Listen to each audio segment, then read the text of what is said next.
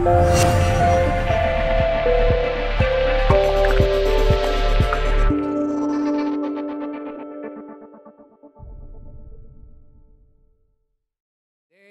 is my honor to introduce to us our professor, our pastor, our teacher, Pastor Christian. Stand up on your feet, Charisma. Those of you who are watching online, send your emoji hearts right now. Thank you. Thank you. You may be seated. Wow. Let's just stand on the side here. Okay. Still morning. Good morning, Charisma. Amen. Well, it's wonderful to see all of you here. And it seems like every year on Pentecost Sunday, it's my turn to preach. The de facto Holy Spirit man, I guess. But there was a lot of pressure on me because by gifting, I'm a pastor teacher. Teaching is a very strong gift of mine. But so when I received, he just told me like last month, I said, you're going to preach on Pentecost Sunday. And I thought, I don't want to give another teaching on the Holy Spirit because the Holy Spirit is not meant to be studied. He's meant to be experienced, right? So today I've been praying the whole week and say, God, give me the honor to lead your people to experience a deeper level of Holy Spirit experience. Amen? Because I was privileged when I came to know the Lord in the early 80s, something a long time ago. The Spirit of God was moving powerfully. When I go to church, I love to go to church. I was born into the Assemblies of God Church, and that was the only church I knew back then. And that was the only denomination that believed in the working of the Holy Spirit. So if I go out of town and visit any Assemblies of God Church, it will be the same.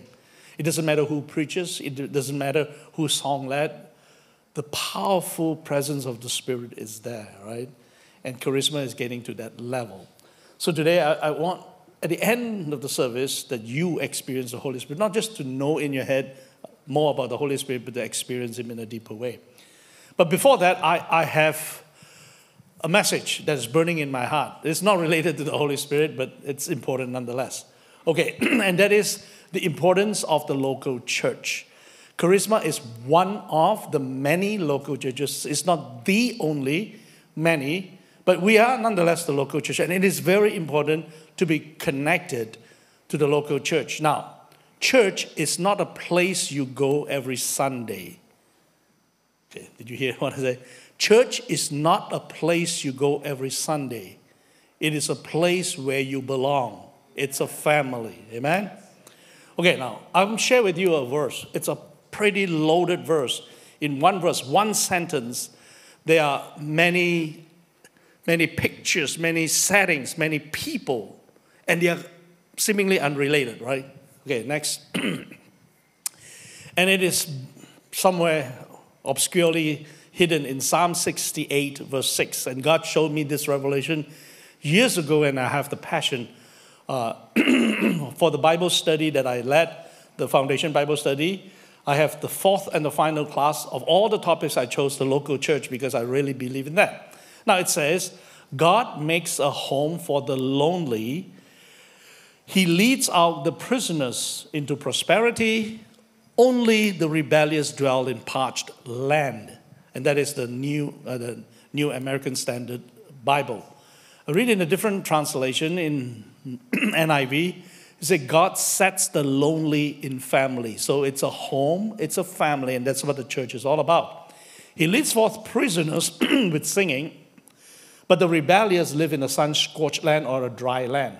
So in one verse, one sentence, you have God on one hand, and there are three groups of people seemingly very radical and unrelated, and three settings. And that firstly, you have the family or the home, and then the second group, prisoners. Like, how does prison compare with families?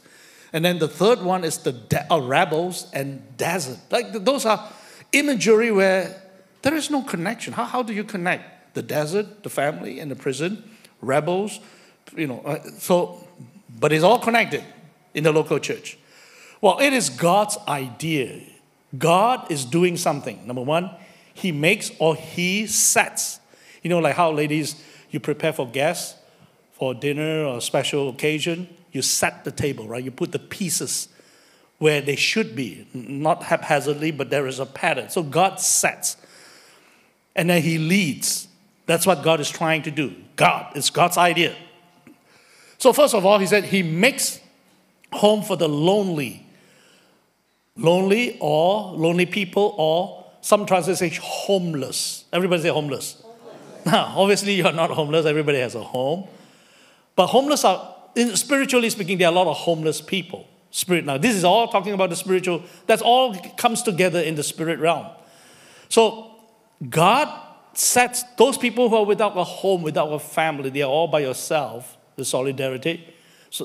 So he sets them in families. So that's why the church is a family. It's not a place you go on Sunday.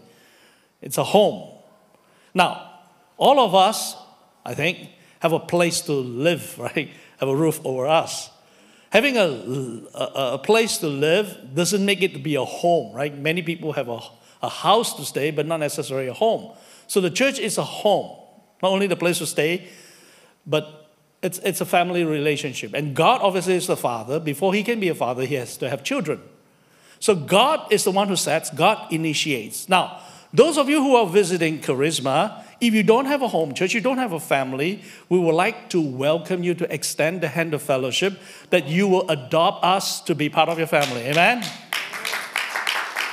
Now, for whatever reason you don't like Charisma, that's okay too. But make sure you find a church where you belong, really. Pastor James is just like me. We don't have any problems that you don't like Charisma for whatever reason. That's okay. We are not the only church in town, or there are many. But make sure you find one that you call family. Don't be a perennial, thank you. Don't be a perennial or forever visitors to a church. That's not good, right? You don't want to just keep on visiting churches. You need to have a home to belong. Otherwise, the Bible says you are homeless. You are lonely. And when you're alone, it's an easy target for the devil, right? That's how Eve got into trouble, right? She was all by herself, and the devil just tempted her. Now, it makes a home for the lonely, and then he leads out prisoners into prosperity, or with singing. Not on prisoners and home, how does that connect? Well, do you realize that in the church, there are a lot of prisoners, quote unquote? Not physically, but emotionally. There are a lot of people with all kinds of baggage, right? The prisoner of their own fear, of their own insecurities, of hatred, of anger, of so many issues. They are just trapped within them. I know this. God is the one who's going to lead you out. Leading is a process. It doesn't happen overnight, right? God leads you into prosperity. Right now you're living a miserable life that you are or tormented. God wants to lead you to experience prosperity. It happens in the context of a family where you establish trust. You can trust the leadership. You can trust someone to help you out. I can guarantee you, you don't have to spend a lot of money counseling and so on. Although sometimes it's necessary, but in the church, it can happen. It happened so many times in my 30, 40 years of pastoral experience. So prisoners, there are a lot of prisoners who are bound in whatever issues in their life, and they need to be set free in the context of a church, in a family.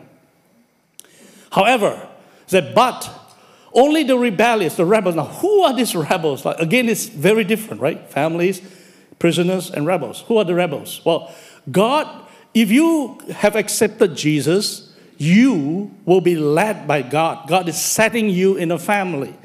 So it's your task to find which church it is or which family. God doesn't force you. You don't like a church, He doesn't force you. But if you don't, and you said, you know that God has set you in Charisma, you just say, oh no, because of conflicts or you don't like certain people, well, guess what? You become rebellious. You become the rebel. And where do you end up? In a dry land where life becomes very unfruitful. If you read the Message Bible, which happens to be Pastor James' favorite, it says you will rot in hell. No, literally. I didn't put it. It says rot in hell. Now, that's very serious, right? Not literally, but your life will be very miserable. You'll be unfruitful. So that's why in the church, where the Bible says iron sharpens iron, a man sharpens the countenance of another. So it is in the context of a family that this can be done.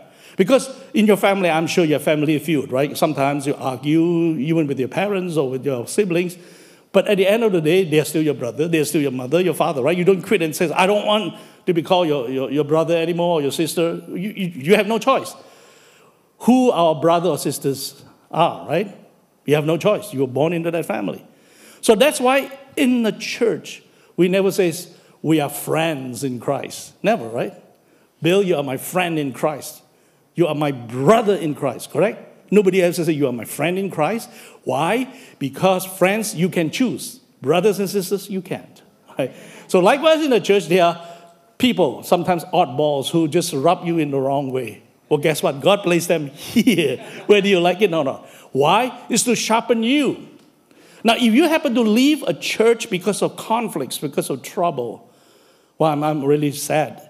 Because the problem is not with the church. Not that the church is perfect, but the problem is with you. You will leave the problem with you. So wherever you go, you will encounter the same problem. Maybe in a different form, but the root of the problem is the same, right? God wants to show you that you need to get rid of the problem, and it happens in the context, so that you will be let out of prison of yourself, your own insecurities, and all the issues of your life, so that you will live a prosperous life. Amen? All right, okay, so much for my promo. Okay, let's go to the message today. The Holy Spirit, as I said just now, that He's not meant to be only studied, but to be experienced. So first and foremost, the Holy Spirit. Now, sometimes many of us are not really familiar who the Holy Spirit is. We know the Father because we have an earthly Father we can identify. And then we know Jesus because He's a human being and we read the pages of the Scriptures. But who is the Holy Spirit? I mean, and sometimes in the early days before I knew the Holy Spirit, I'm kind of apprehensive, right? Because I grew up in a temple, a Buddhist temple. From time to time, we were bringing mediums. We call them mediums, where the spirit, whatever spirit, then later on, I knew that they are evil spirits, but the spirits came upon them, and they become weird. They shake, and they go into a trance and all that. So I thought, wow, maybe the Holy Spirit will do something weird to my life, So I thought, I'm not really sure. Now, I want you to be assured that the Holy Spirit, okay, can I have the next slide, please? Yeah. So He is the third person of the Holy Spirit. He's God. He's not it. He's not the force. He is a person with a personality, right? So, and to give you a clue, basically who the Holy Spirit is. John 14:16. Now, this is in the context where Jesus is going away. He said, I'm going to prepare a place and I'm going to come back to receive you. And He told His disciples and said, you know the way I'm going. And then Philip, being so realistic, he said, we don't even know where you're going. How do we know the way? And then that's why Jesus 14:6 famously said, I'm the way, the truth, and the life, right? So that is in the context of Jesus going away, preparing heaven for us, and He's coming back. Now, so in the context, because He's going away, He said, I will give you another counselor, comforter, helper. The word is parakletos, means coming alongside. Somebody come alongside to help you, to comfort you, to be your counselor. Like in a defense, a legal defense, your lawyer will come alongside to defend you. And that's what it means, right? So another counselor, another of the same kind. So in other words, the Holy Spirit is exactly like Jesus. So if you read in the Scriptures how Jesus behaved, and that's how the Holy Spirit will behave. He said exactly right, the same kind. So He's not weird. Now, okay, next slide. I can tell you that the Holy Spirit will not embarrass you, really. Now, the difference between demon possession, where somebody is demonized and controlled by the Holy Spirit, is different because they lose control, and usually the person will act weird and they scream and scream and roll around and totally being embarrassed. But that's not the Holy Spirit. Now, in the back of your mind, I think you have encountered some people who are very spiritually minded, right? Sometimes they act weird, they speak weird, right? They say every other sentence, hallelujah, praise the Lord. Do you want to eat? Oh, hallelujah. It's like, okay, come on. I mean, they are not very practical, or they're just strange. I can guarantee you they are strange, they act differently. It has nothing to do with the Holy Spirit. They are strange because it's their personality. Don't blame it on God, really. God get blamed a lot of times. It has nothing to do with God, it's their personality. Now, and sometimes they say strange things. It's because they have never been taught properly. Now, I'm very weary as a pastor when people come to me and, every other word they say, oh, God told me this, or God told me that. And I mean, if they are just new believers, I'll just let them be. But if we are at the level of the leadership, I will correct them. Because my boss, who is a veterinarian and not a Christian leader, wrote and said, oh, God told us this, God told us that. I said, Dr. So-and-so, with all due respect, Christian leaders don't speak that way. Never. We never say, God told me this and God told me that.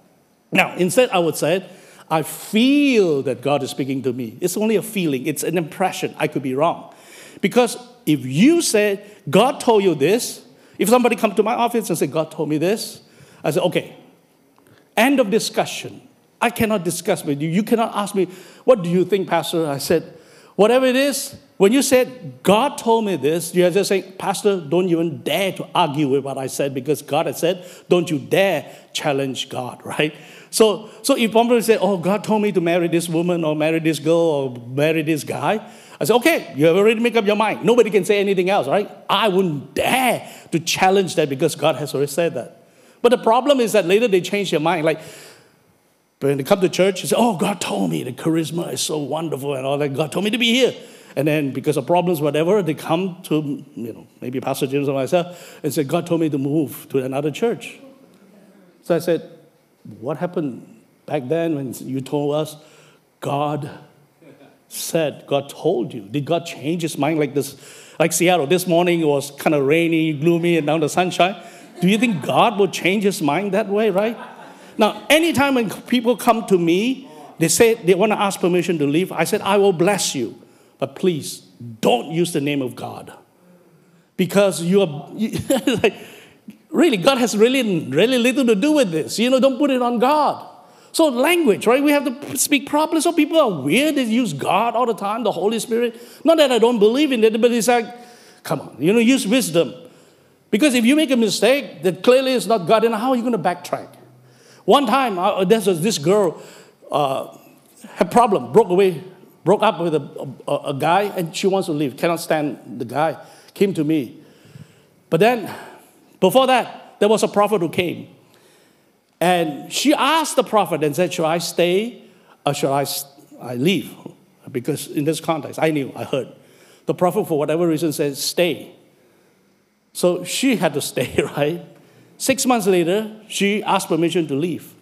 I said, you asked for a word from God and the prophet of God. And since then, I told the prophet, he's my mentor actually, I said, next time when people ask this question, just don't say it. Even though it is from God, don't say it. Because people are using you to hear what they want to hear. So I said, you asked for a confirmation. The prophet said, he heard God said, you are to stay. Then why are you leaving? You know what she said? But God didn't say how long I'm going to stay, right? And I said, oh, you are reinterpreting whatever, right? So it's like, why even bother to ask if that's the case? So all this to say that, just don't use the name of God simply, for our own benefit. Just say, I feel. Okay, your feeling can be wrong. That's what I do. I feel like God is saying this to you. It's an impression. Impression can be wrong. So that way, I don't just blame God. So now, God will not embarrass you. There are times when, when you encounter the Holy Spirit in a strong way, yes, a reaction. Different people react differently. Some people will cry uncontrollably. Some people will fall over. And there are times where you laugh, right? There's the holy laughter moment, or you begin to shake and all that. And that's okay. That's okay. But that doesn't become your SOP. You know what SOP is? Those of you who work in, what is SOP? Standard operating procedure. Will you think that just because the first time the Holy Spirit encountered you this way, it has to be a way? In fact, let me tell you, when the Holy Spirit deals with us, he is not interested in formula. We, especially engineers, we like formulas. We want to create something and said, because God moved in this way, he has to continue on. No, he doesn't. He doesn't, right? So if you cry, there was a girl who came to our church because her church didn't believe in the Holy Spirit. She came to our church, powerfully touched. She was crying a lot to the point that she embarrassed herself. And then she stopped coming to church. So we asked and said, now, why don't you want to come to church? She said, oh, Pastor, I'm afraid to come to church. I said, why? Oh, because I cry a lot and I embarrass myself. I said, who told you to cry? Right? You don't have to cry. Doesn't mean that Holy Spirit touches you every time you have to cry. If it is cry, it is you who is crying. Not the Holy Spirit forces you to cry. There was another guy that because he had evil spirit, he shook violently the first time, and then demon was cast out of it. So every time he came and he felt that God touch him, he began to shake, right? And then he became very distracting. People look at him and get weird and move away from him. So one time I tapped him on the back and said, hey, Daniel, his name was Daniel, stop shaking. He said, oh, I bet I'm quenching the Holy Spirit if I stop shaking. No. This is not the work of the Holy Spirit. The first time, maybe. But now, the Holy Spirit doesn't cause you to shake. Okay, this is what the Bible says. Wait, no. For God has not given us a spirit of fear. So if you are fearful, that's not God. But of power, of love, and of sound mind. Oh, you don't check your brains out when you come into the presence of the Holy Spirit. Amen? This is not demon possession. You still have your brains. You can use your mind. So if you have any spiritual gifts, you can stop wherever you want. You can start whenever you want. He will not release you to be uncontrollable. That's not the Holy Spirit. Discipline. Sound mind means discipline. He is a discipline, right? No chaos. And the spirits of the prophets are subject to the control of the prophet. So it is in the context of exercising spiritual gifts. You may have a message from God. How you want to deliver it, when you want to deliver it, or if you want to deliver it or not, is all under your control. You never lose control. So that's why the Holy Spirit is a gentleman, right? He will not force his way in. So be well assured, the Holy Spirit will not make you weird. If you're weird, maybe you are being weird. It has nothing to do with the Holy Spirit. No, seriously. So we see a lot of weird things happening in the church. It's the flesh. Like there are churches like of animal sound coming out or holy laughter or rolling and all that. Well, the Holy Spirit might trigger that, but he didn't cause all this. It's the excessive human reaction to that. So if you don't want to cry, it's okay. The Holy Spirit can handle it, right? It's not like, oh, I'm so grieved that you don't cry. No. You can cry. It's okay to cry, but you don't have to cry. So don't blame the Holy Spirit just because, oh, the Holy Spirit told me to do something. No, he will not embarrass you in any way, shape, or form. Okay? Next slide, please. Now, today I want to tell about two things. I have a lot of things to tell, but only have time for two. Guide. Now, Holy Spirit will guide you.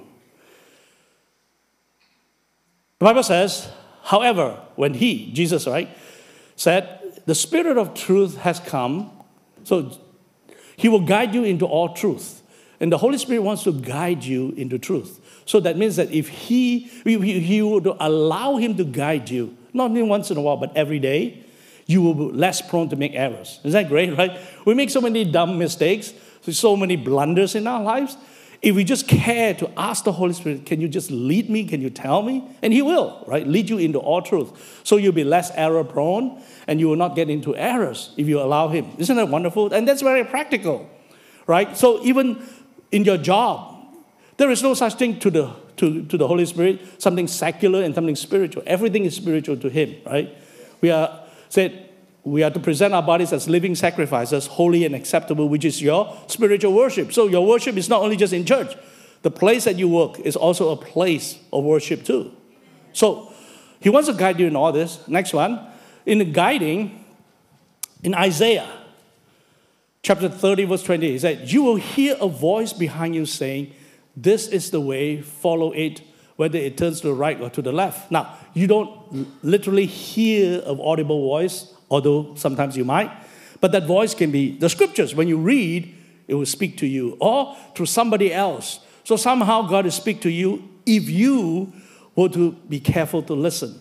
Now, my wife is a lot more sensitive to this voice, and she heard twice in her life, audible voice, or life-threatening situation. When in her younger days, she was in a swimming pool and she was drowning, and the lifeguard didn't know that she was drowning because they were playing and all that, and she was drowning, and then her voice told her and said, cry out to the lifeguard, which she did, and the lifeguard rescued her. And then the second time was just maybe 10 years ago, who she was driving along 520, where somehow she skidded, and she hit against the curb. Instead of applying the brakes, she stepped on the gasoline. So she hit full force one way, and then it flipped to hit on the other way. And then if we continue, her car will flip over. But she heard a voice and said, your foot is on the gas pedal, which she looked, and straight away she released that, and that saved her, right? So there are times where God will speak to you audibly, but most times it is through the scriptures, or you are praying, The Bible says the still small voice will whisper in you, but he will speak to you, to direct you, to go, whether you go to the left or to the right, a voice will be directing you. And then the next slide says, not only just once in a while, but it said the Almighty will teach me what to say. So it's not only about you.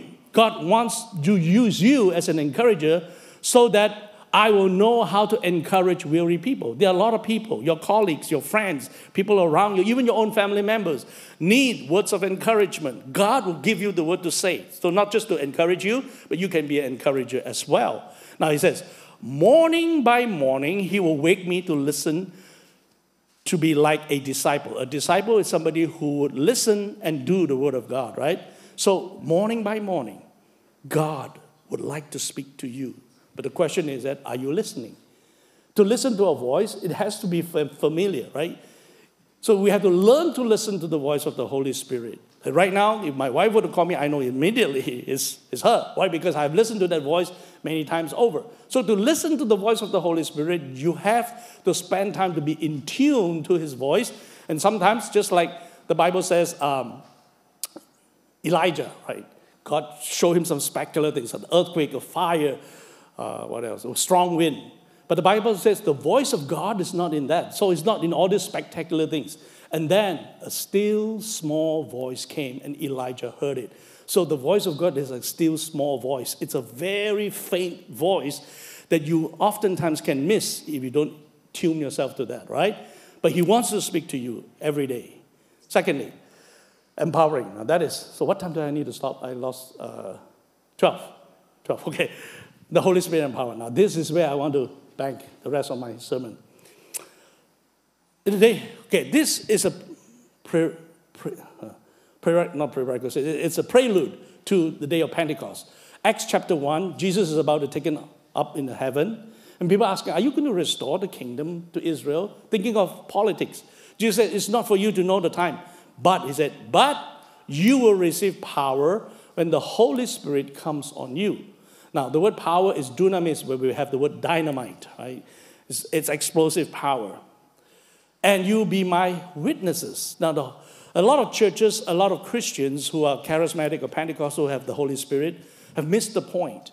The point, now, in this instance, when the Holy Spirit came on the disciples, chapter 2 of the book of Acts talks about the day of Pentecost, they speak in other tongues. And that is one of the evidences when you receive the baptism of the Holy Spirit, you speak in tongues. And it's a wonderful gift to have. Now, if you don't have, we would like to spend time to pray for you so that you will experience that gift. Now, it's only a gift, right? You don't need that to get to heaven. Some people say, oh, you don't have this, you don't get to heaven. No, you still get to heaven. A gift is an accessory to help you to grow. Anyway, so witnesses. So the whole point of giving this power is so that you become witnesses for God, to witness. Now, what is a witness? So what does it mean to be a witness for Jesus? Well, in the court of law, in order to be a witness, how do you qualify? You have to have firsthand what you see or what you hear, right? You can say, oh, but the judge said, okay, tell us what happened. He said, according to my roommate, this is what happened. Well, that's not a valid witness, right? That's gossip, right? You hear from somebody else. So in order for you to be a valid witness, you have to experience yourself. So you want to be a witness for Jesus, you better experience him in a powerful way, right? So Philippians 2:15 says, get out into the world uncorrupted. So go, right? We need to go. Not meant to just stay. Once a week we come together to worship. We need to go out there to the highways and the byways. Matthew's Great Commission, according to Matthew, is go into the world and make disciples of all nations. Mark's version is go into all the world and preach the gospel to every creature. So we are to go. As you go, do not allow the world to corrupt us. And a lot of times, we allow the world's philosophy and the way of life and everything to mess around with our lives. We become very worldly. We become like the world. So in order to be different, we need the power of the Holy Spirit. To be uncorrupted, a breath of fresh air in this squalid. Squalid means filthy due to neglect, like downtown Seattle, right? You can tell it's so messy and filthy, polluted society. So God wants us to live differently, not like the world. Whatever they believe, whatever philosophy, we should be different. A fresh breath of air. So when people look into your life, they will see that, oh, you are different. The way you handle finances, the way you handle disappointments, you don't curse, you don't go for a drink, but it's different. And you can even smile when you go through problems. What's up with you, right? Then we have a story to tell.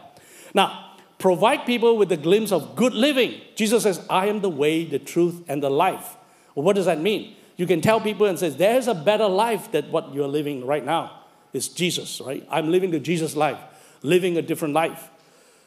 A life that is different, providing a good living. When they look at your life, say, oh, you are certainly different, right? People say after 5 years of marriage, they get bored. They have to have an affair or something. But for us, the older we get, the longer we get married, the better it gets, right? You know why? Because with Jesus, the husband and the wife are both changing. So we are discovering new things. If you are not in Christ, 5 years is already bored. Right? There is nothing new to know anymore. But with Christ, we are changing, ever changing. So different life. Good and living, carry the light-giving message. You have a message to carry, but it's a light in midst of darkness. Okay, the next one. Okay, now, Paul and Peter said, this is after when they received the Holy Spirit. They were very timid before, they were hiding. And now they say this in front of the priest, asked him not to talk anymore. He said, we cannot stop speaking about what we have seen and heard. So first-hand experience, what Jesus has done in your life. You need to go out and tell your friends, your neighbors, your colleagues, what Jesus has done in your life. Now, let me tell you my testimony. When I came to know Jesus at the age of 15, there was very little Bible study follow-up on my part. And I backslided because I received severe persecution, right? Because I came from a very anti-Christian background. My grandfather, from my father's side, operated a temple. The temple is still around.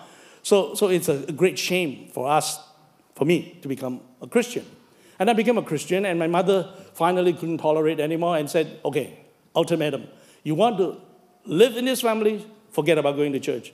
You want to go to church and live with your church. Let your church support you. You're not going to come back. And at the age of 15, I backslided simply because I didn't have a strong foundation. And then when I graduated from college, I went to I finished my high school, I went to college. First day of school, a Christian approached me, and ever since they got hold of me, and I rededicated my life. And that was in September, or August in 1980, I still remember the year. I started coming back to church. And when I come to church, I realized oh, wow, the people, Assemblies of God Church, right? That's where I was born, and I continue. And I hear people speaking and worshiping in a different language. And my heart will get very excited and said, I want that. I want that gift, but I don't know how. For 6 months, I waited. And then March 1981, I attended the first retreat. I received my baptism of the Holy Spirit. I was up in the rooftop. It was raining that night, but I didn't care, right? Then I was just so on fire. And before I received the baptism of the Holy Spirit, I was a Christian for 6 months, but a very timid one. I dare not reveal my identity. I was a secret Christian, even in my family. This is the second time around. The first time around, I just backslided. The second time around, I said, okay, so I will try as much as possible to pretend that people don't know. And then when I sat in front of my non-Christian friends, I have to say grace, right? Then everybody would know. So I pretend. I put my hand like this, So one day, my friend says, oh, what's wrong? Are you having a headache? And I have to lie and say, yes, I'm not feeling well. Like I have to lie in order to cover up. But ever since I received the baptism of the Holy Spirit, I came down from that mountain. I said, I don't care if I get kicked out of the family. This is it, right? And all of a sudden, I begin to tell people, I'm a Christian. You don't like it, that's your problem, I mean, all of a sudden, I knew whoa, there is some kind of a courage that I have never known before. And that's the power, right? To become a witness that you do not become timid. Now, let me transition in something else. This morning, I received this. Jesus said in John chapter 7, verse 37, it's in the last day of the feast. He cried out and said, if anyone who is thirsty, let him come to me and drink. Verse 38 says, and according to the scripture, that he who believes in me, out of his own inner being, out of his heart, will flow rivers of living water. And verse 39 says that he refers to the Holy Spirit. The question is that, is the river of life flowing from within you with vitality, or it has been bottlenecked? Now, don't end up with the story that I read to you. Mother Teresa. All of us know Mother Teresa, right? And many of you were from the Catholic background. And she has been canonized as a saint. It's not easy to get to be a saint. Is that true? Right? She's a saint. Now, this is what she wrote. In 2007, Time magazine got hold of her personal memoirs. She wrote about herself, her faith. It's a shock to the whole world. Now, nobody, hands down, can match the sacrificial living that Mother Teresa. She gave her life to serve, right? In terms of service, she get A+++. But in terms of her faith, now this is what she said. She wrote to one of the bishops. Jesus has a very special love for you, he told the bishop. But as for me, the silence and the emptiness is so great that I look and I do not see. Listen and I do not hear. And she said, I even doubted if God even exists. And I thought, what went wrong with this woman? She appears to be a giant of faith, serving God in such a way, but yet inside of her she is empty. You could be that way too. You can come to church faithfully, you can serve, you can go through all the motions, but the river of life is not flowing in you. Then you will end up in Mother Teresa with a good record of serving God and faithful to God. Heart is empty. So today, the Holy Spirit wants to renew your faith. He wants to empower you to live a godly life. The next slide says, the power to overcome sin. Maybe you have some besetting sin. The power of God will help you to overcome. And you'll be a powerful witness when people look into your life. They said, I want what you have. I don't have it all together, but you seem to have something that I want to have. And that is the power of the Holy Spirit. So today, it's not about knowing this, but to experience the river of life once again to flow. So today, I want to invite you, I want to ask you a question. Do you want the Holy Spirit afresh? Being filled with the Spirit, being baptized with the Spirit, being led by the Spirit is all the same thing. To yield yourself with the Holy Spirit. All of you, I believe, how that you have known Jesus, have the Holy Spirit, right? No, that's not a trick question. All of you have the Holy Spirit. The question is, how much does the Holy Spirit have you? That's the king, right? When you yield yourself to the Holy Spirit, the overflowing comes. On the other hand, when you grieve Him, you bottle Him up, you will feel miserable. Why? Because the Holy Spirit has nowhere to go, because it's inside of you, and you will feel the grief along with Him. That's why when you obey God, you do things that are right. The joy of the Lord comes from the Holy Spirit. That's why you feel it. So it's up to you, right? If you want to continuously really live a rebellious life, to harden your heart, you will feel miserable because the Holy Spirit is being grieved. So do not grieve the Holy Spirit. But today, would you release the Holy Spirit in your life by saying, I yield myself. I give myself totally so that you will have permission to lead my life, to empower my life so that I'll be a powerful witness. Amen? Let's all stand. Those of you who want a touch from the Holy Spirit so that the river once again will flow, just come forward here. We all want to pray for you, right? Can you lead that song? Okay. How many of you want the Holy Spirit? Okay. It's for you. That's right. Hallelujah. Amen. I know many of you. Just come a little closer. That's right. Closer. So that there's more room. Hallelujah. That's right. Come on up. The invitation. Whosoever is thirsty, let him come and drink. And Jesus wants you to come to the river to drink. Hallelujah. Thank you, Lord. It's free for all. There's no shame, right? Just come. And He's going to touch you. Hallelujah. Thank you, Lord. Let's just sing this song. Holy.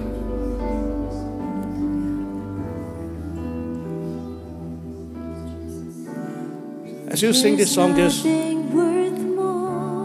make it a prayer. Just say, Holy Spirit, you're welcome in this place. That's right. That's right. Hallelujah.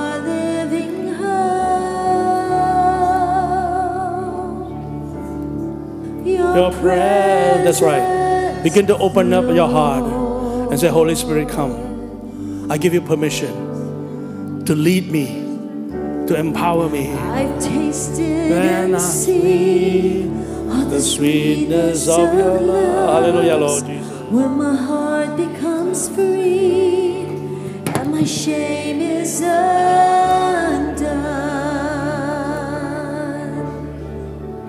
Your presence, Lord.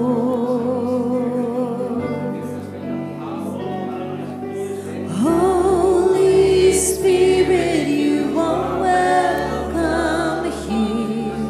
Come flood this place and fill the atmosphere. Your glory, God, is what our hearts long for. To be overcome by your presence, Lord.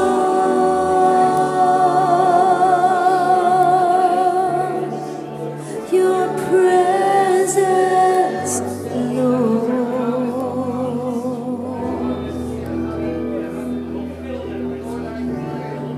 I've tasted and seen all the sweetness of love. My heart becomes free and my shame is undone.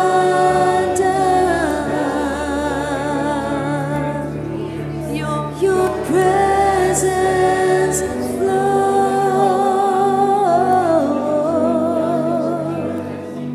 And Holy Spirit, you are welcome here. Come flood this place and fill the atmosphere. Your glory, God, is what our hearts long for. To be overcome by your presence, Lord. Holy Spirit, you are welcome here. Come flood this place and fill the atmosphere. Your glory, God, is what our hearts long for. To be overcome by your presence,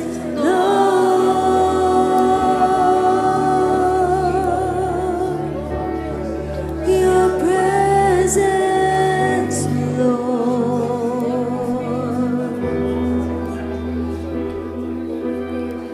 Let us become more aware of your presence.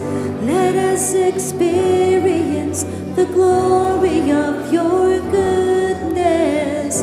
Let us become more aware of your presence. Let us experience the glory of your goodness. Let us become more aware of your presence. Let us experience the glory of your goodness. Let us become more aware of your presence. Let us experience the glory of your goodness.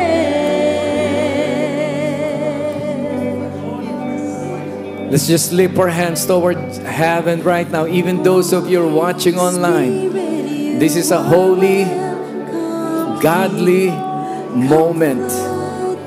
God is in this meeting. God is moving in our midst. He's manifesting His presence. The Bible says, blessed are those who are hungry, for they shall be filled. God wants to fill you. The question is, are you hungry for Him? Do you make space in your heart right now for His presence? Oh, I'm telling you, church, there's nothing this world could offer compare to the presence of the Holy Spirit. Oh, when you tasted the presence of God, it's not less filling, it's overflowing. Oh God, if you're dry today, God offers refill. Amen. Let those dry hearts be refilled with the rivers with the flowing of the presence of Jesus right now. Oh, hallelujah. Oh, let's just worship Him. Amen. Just worship Him. Let us become more aware of your presence. Come on, let's become more God conscious, not self-conscious. Let us become more aware of your presence. Yes, let us experience the glory of your Oh, let's lift our hands toward heaven. Let us become more aware of your presence. Let us experience the glory of your Yes, receive it in Jesus' name. Let us become Receive the fresh anointing today. of your presence. Receive the fresh infilling of the Spirit of God. The glory of your goodness. Now just the people, Holy Spirit, make this our prayer. Holy Spirit.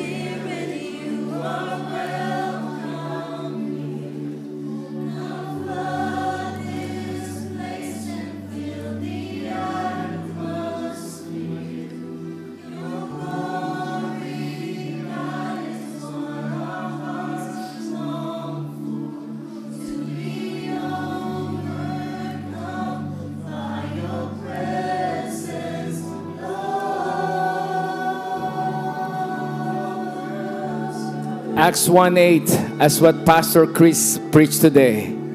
But you will receive power when the Holy Spirit comes upon you, and you will be my witnesses.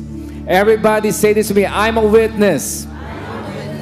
I'm a witness for Jesus. Witness for Jesus. Where? In your home, that's your Jerusalem. In your marketplace, in your workplace, that's your Judea. Or in the outermost part of the earth, God's use you wherever you go. But today, I just want us to believe with me. Tell the person next to you, no more holding back. No more holding back. Come on, everybody say, no more fear. I am a witness. He did not tell you to be a judge, so don't judge. He did not ask you to be a lawyer. You don't need to defend Jesus. He can defend himself, but he needs a voice. God needs a voice. God needs a voice. Everybody say, God needs a voice. And that's all He's asking for you to do. You don't judge. You just say, hey, this is what I'm experiencing. I was lost. Now I'm found. I was addicted. I've been set free. Come on, somebody. Tell your story. Everybody say, I'm a witness. Right now, I'm going to pray right now. Father, in the mighty name of Jesus, you said in your word, when the Holy Spirit comes inside of us, already overflowing us, fear has to go. Cowardice has to go. We will have boldness and courage. If we are not ashamed to do sins before publicly, why not be ashamed speaking Jesus publicly?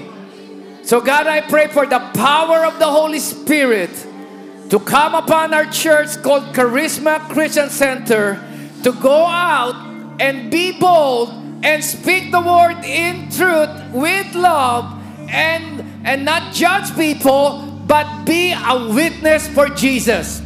And I believe with all my heart, not by might nor by power, but by the Holy Spirit, we're gonna change the atmosphere. We're gonna change the city, oh God. We're gonna change our family, oh God, through the power of the Holy Spirit. And all of God's people said today, everybody say, come on, come on.